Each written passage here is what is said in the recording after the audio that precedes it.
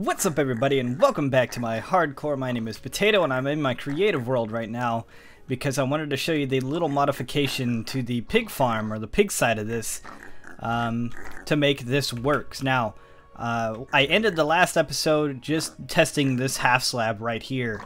Unfortunately, even though that did work pushing the pigs down, the baby pigs, I didn't know how to kill them. Luckily, one of you informed me, in fact. Here's the two people that gave me the idea to fix it. Josh said that the piston hurts the pigs, and that's because we were using a full block here.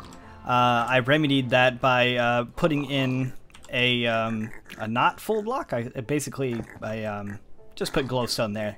That way, now the pigs, they still float up and down, but when I want to go, push them, and that block still pushes the babies, but it does not hurt the bigger pigs, the grown pigs. So let's put a couple more in there. We'll make them all float. There we go. There's a couple of babies in there, and then we stop. They fall down, boop, and the babies pop out. No problemo. Now, to solve the bottom half, the Burn Boss, who left a comment on the last episode, left the comment to replace the soul sand with a hopper, which is what I did right here. There's a hopper here instead of the soul sand, and then there's a half slab on top of it. We put our chest back there, so we've raised it by one, you know, because the hopper used to be down there, and then there was a chest here. Instead, we raised it. So, because of that, now the baby pigs will not burn, but if there is adult pigs in here, they will. They will get cooked up, and I'm getting weird problems with them glitching out and stuff, but as soon as they die, there we go, they drop their cooked pork chop in there. So this is now a working pig farm, and if we go back, not back, I meant exit, there we go, back to my hardcore. Here we are, back in my hardcore. I was up here getting some more, I think I was dropping off materials, which I still need to do. Let's drop off all these. There we go. The droppers, we need to actually set that up, so maybe we'll do that this episode. All the way down here, those are still working fine. As you can see, a little bit of decoration going on here. Oh snap, a pig and a cow. And so now we have our pig farm over here, cow farm over here working great. It looks like we have all adults, so let's burn those suckers. Get them depositing the stuff. This chest right here actually just holds wheat, which you know, I use for the cow stuff. And then over here we have carrots. Up top, actually, if we just begin the breeding process on both these guys. There we go. We'll come up to the top, put a half slab up here so I don't fall into the hole. I haven't actually tested it with the pigs. They're not really jumping high enough, so maybe I'll put a half slab here. Do I have one down here by chance? I do not. So let's get a half slab. I just put those back too. Go here, and then we'll put half slab there. There we go. Now they're all jumping. So we'll just okay, fine, eat one. There you go. And I think I got them all. Yep. And then we'll go over here to our cows and do the same breeding thing. As you can see, I also connected both these farms with a little tunnel up top here. And I just hit level 35. Nice. I think there's still a pig that hasn't gotten his loving on, because I still see hearts. It doesn't matter, I can't get them all anyways, and I can't get this experience for some reason, so that's fine. We'll just go down here. Some baby pigs fell already. Do that. Push the rest of the babies over. And we'll just wait for those guys to be done. Do that. Push the baby cows out. How many was that? Is that only two? Is that only two? I am disappointed in you cows. But yeah, did a little pig and cow mural type of thing here. I'm not one for pixel art. I don't really like doing it. But I didn't know what to put on the walls, and this was before I did my cobblestone and smooth brick design here. So I decided, you know what? Let's go with some stained clay, which the rest is inside of here. I think actually there's still a lot. Okay, no, there's just a couple over here, which I'll probably come and grab whenever I need it. Right now I don't need it, so that's a good place for it to stay.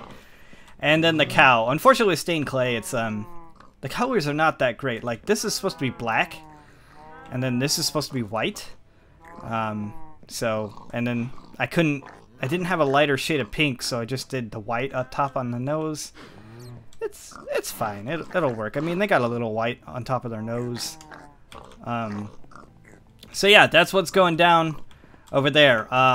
Right now, though, our current situation with, I think these two I can break. Yeah. Our current situation with the hoppers is that they lead over here. Where's the last one? Is this the last one? Yeah, this is the last one. So we got our stake and stuff. Got the hopper system going down and over here. This one comes out from over there and goes all the way through here. So these are going to need, they're going to have to lead their way. Probably, I'm still not 100% sure where I'm going to put them yet. I guess I could lead them all the way over to here, down below, like just get a bunch of hoppers, which I need to make more of. I think I'm pretty low right now. Got 5 left after that last project, which is fine. I have the iron to spare. In fact, there's this iron right here will probably get me a good amount. And then we'll just do a straight item elevator up to these chests. And then we'll sort them out somehow. I still haven't looked that up. Apparently, it has to do with like filling up the entire chest with the items, and then just running the hoppers over them, and then they get deposited into the chest that they belong into. I think that's how it works. But you need an entire chest of those items, which I'm not sure if I have. Well, the vegetables, most definitely I do. The other stuff, I'm not too sure. Let me go get up all those resources and prepare to do a little dropper action or item elevator action. And back over in our creative world, I have this whole machine all set up. This is another Docm design. It's basically an item sorter type of deal. Basically, I'll have many of these stations right here lined up, and up here would be our delivery system. Basically, this would be the items going down through the stream. So we'd take up our item elevator, and at the very top, the dropper would be probably faced outwards onto a stream of water that'll take it over a couple of hoppers. Will probably be a couple of streams, and including probably one right here too, actually. And the items will flow over the hoppers, and when they reach a certain threshold, they will activate this comparator right here, which then activates the clock right behind it. And then after a while, when there's room inside the dropper, after the dropper activates and sends one out, it will have room for another one, which then activates the hopper, goes through these hoppers and into this chest right here. So obviously I have it set up for carrots right now, and then the stuff here would just be like the last item in the line, which is basically every other item I have right now, because we're only sorting carrots. So the way this works is that it works off of the comparator's ability to well, to compare two signals. We have a signal going in from the side here into this one, which is a lever right here that goes up 3 blocks, so it's just 1, 2, 3, and then it goes right into the comparator. And then it's also taking in a signal from the back of the hopper here, which would activate the clock. So once it gets a signal that's higher than 20 carats right here, it will activate, and then it'll turn this off, which then activates the whole clock and fires the dropper. So let me activate my very sophisticated dropper system back here. You can see that it's just dropping a bunch of items. And you can see right there that all the ones except for carrots are passing over. The carrots kind of take a little bit, but they catch it right at the end. And it doesn't actually miss any. which is nice. So because there's such a big threshold up top, and there's never going to be a point where we're going to have too many items in the system. So there we go. I think that's enough for now.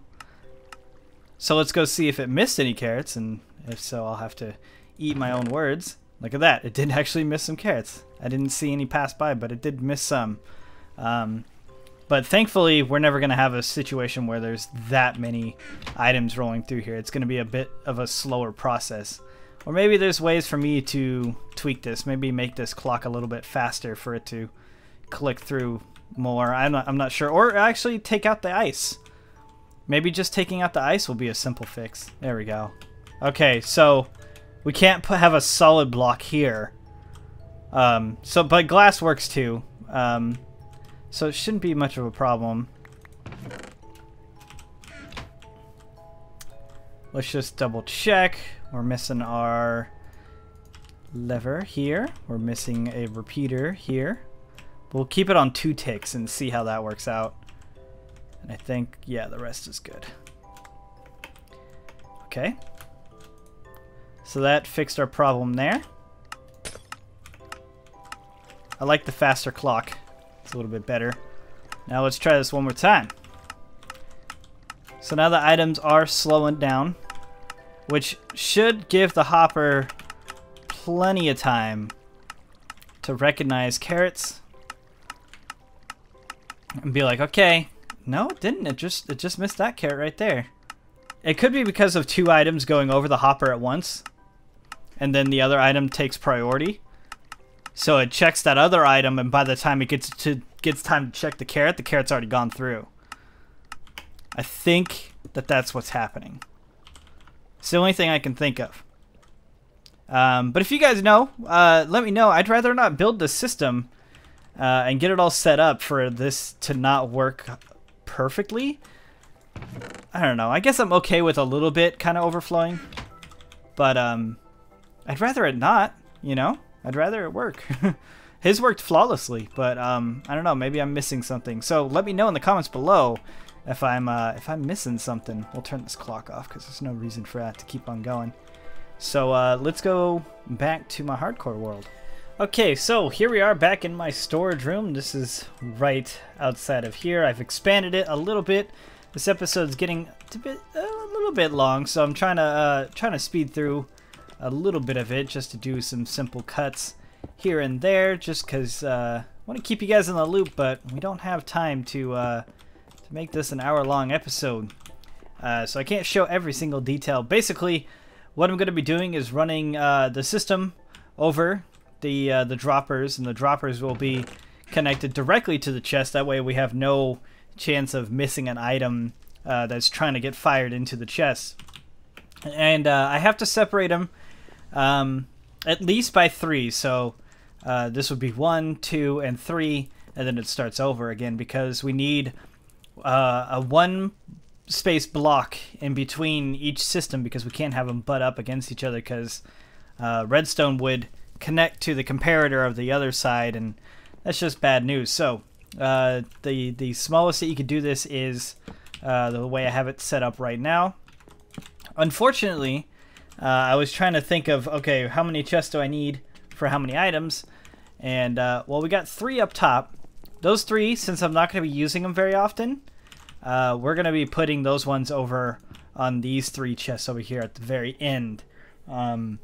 However, the stuff down below, this is basically carrots, wheats, and potatoes. Probably not in that order, but that'll be on that side. Then we have melons, pumpkins, and pork and steak. Oh, and leather, actually. We have another one, so we have 2 more. Okay, well that actually solves my problem here. I'll just take this out deeper, and then we'll just have 1 more on each side, and then we're good. Okay, never mind. Did not think that all the way through. I was like, I was thinking just pork and steak, but I forgot you also get leather from cows, so we'll have to do that too. Anyways, this right here is going to be my tunnel that I'm going to dig down to floor 40 or level 42, which is going to be the beginning of my item elevator. So basically, this is what I'm going to do. Let's just dig down here until we hit 42, and then I'm gonna start building my my little item elevator. So I've done the dropper or the elevator system thing already. You can, well, you can't see. I don't have my silk touch pick on me. Yeah, I'll just do that. Well, I guess you can't really see anything because it's not hooked up fully yet. The hoppers are right here underneath that area right there. There just needs to be like 2 more hoppers before it's connected to all these droppers, and they're wired up through a vertical line of redstone, alternating redstone that goes all the way up.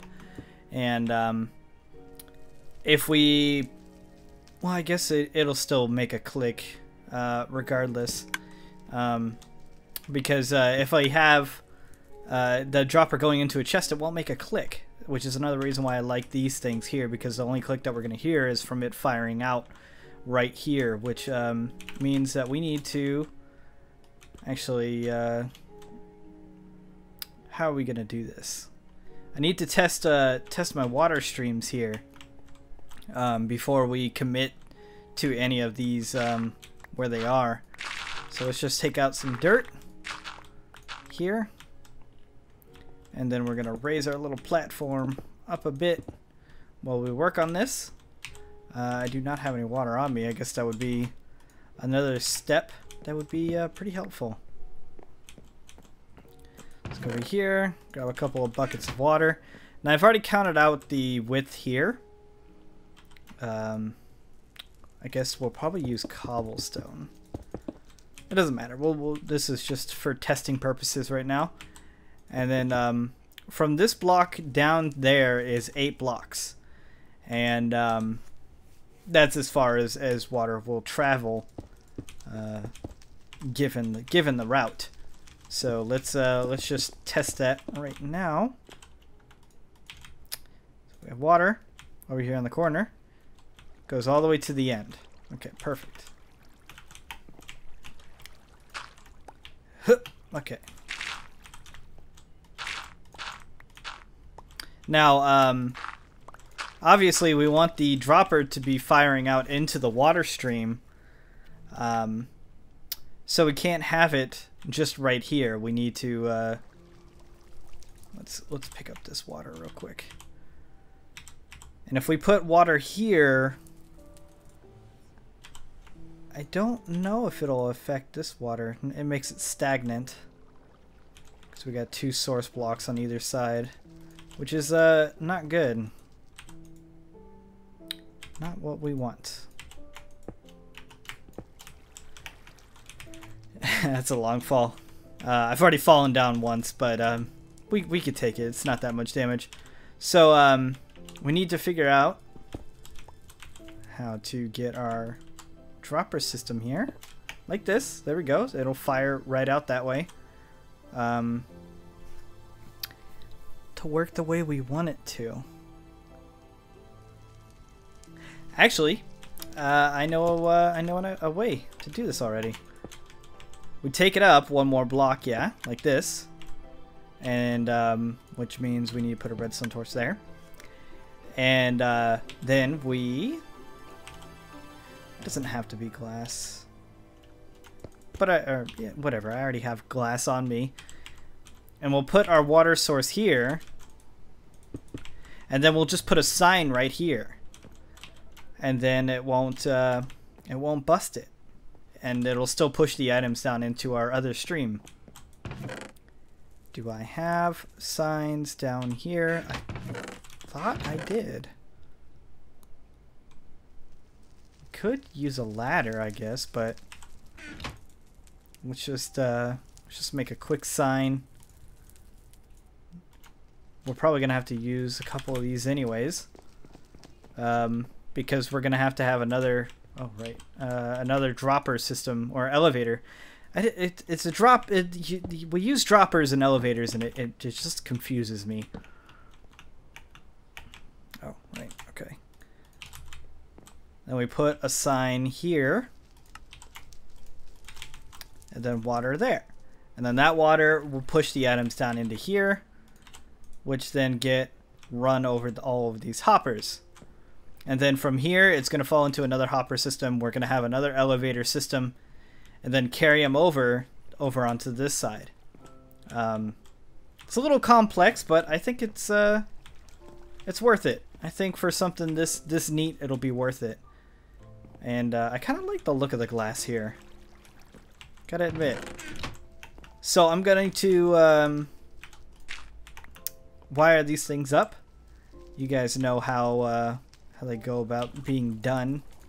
Maybe I'll do one on camera, but I gotta go get more items. I only have one comparator, a couple of repeaters. So hold on. And back on behind, here we are, well, we're behind the whole system.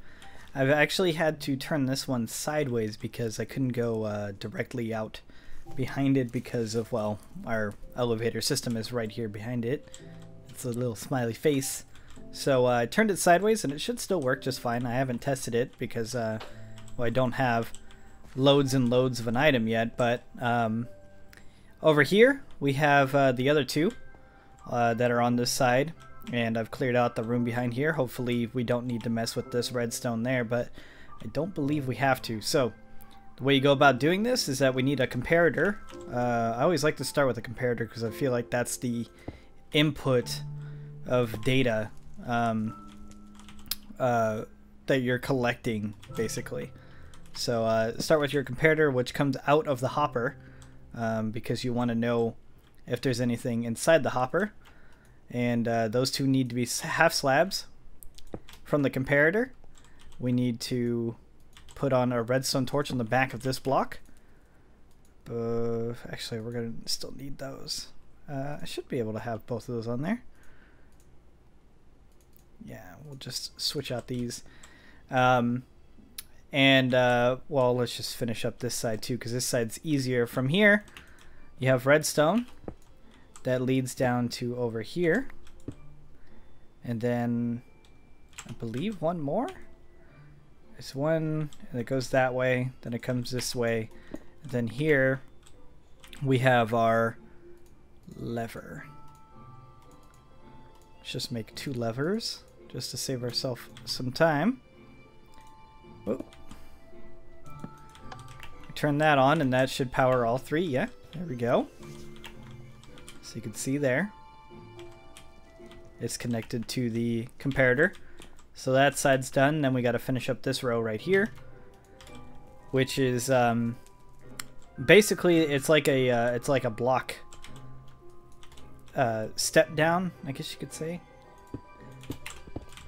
Do one of these, and then it goes down to here. We'll replace this just so we know that we've replaced that block. And then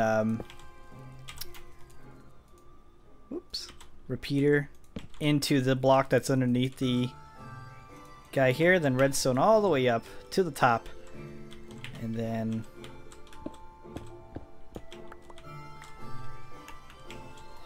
down here there's a repeater this way, and that's our speed basically, or the one that I've been changing for speed, because that's the one that's usually at 3 ticks. I'm putting on 2. We'll see how that rolls. And then to make sure it's a clock, put a redstone torch there, and then it should repeat itself. So that's basically it. And I say basically, I mean that's it. It's just that easy. And in fact, we should be able to copy it over onto this side fairly quickly. We'll do that. Then we put our blocks here. Don't have to be cobblestone, but just for the sake of the whole build, why not? You can see it's already rolling pretty quick, and it's going to keep burning that thing out, but that's fine for now. And then from here, we have our half slabs. Half slab here and here, and one here. Actually, we need that block here with our second lever, which we'll turn on now. Redstone, redstone, redstone here, we need to get over on this side to put our other comparator. Whoop. All right, we have a glass block here. Block, and boop, there it is. All right, so that's both sides done. The redstone is fairly easy. I mean, if I can do it, then you all can definitely do it. There'll be a link to Docm's video about it down below anyways. And he's much better at explaining it because those guys, they're pretty smart when it comes to all this stuff. So I recommend going and checking out his video. Learning yourself something, and then, well, coming back here, obviously, for another episode.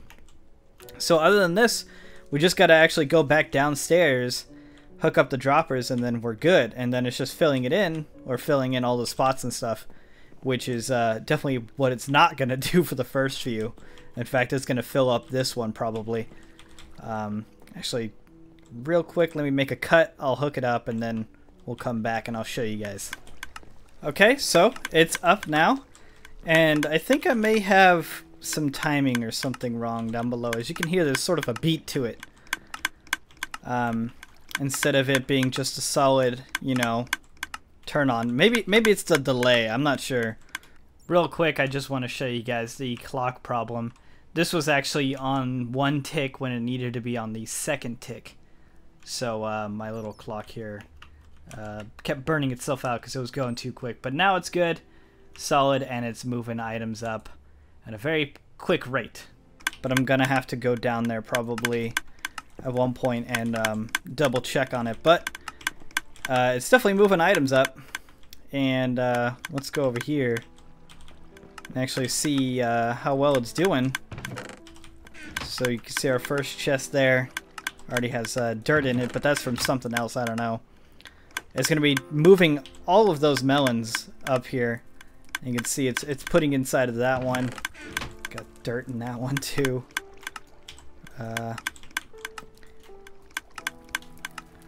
We'll just we'll let it fill up this dropper full of stuff. It's going to take some time because there is a lot of items down there. But the fact that it's all automatic, but A+ for me. So anyways, guys, that's going to do it for this episode. If you like this video, make sure to give it a thumbs up. I'm moving away from those droppers because they are loud. Anyways, I will see you guys next week for...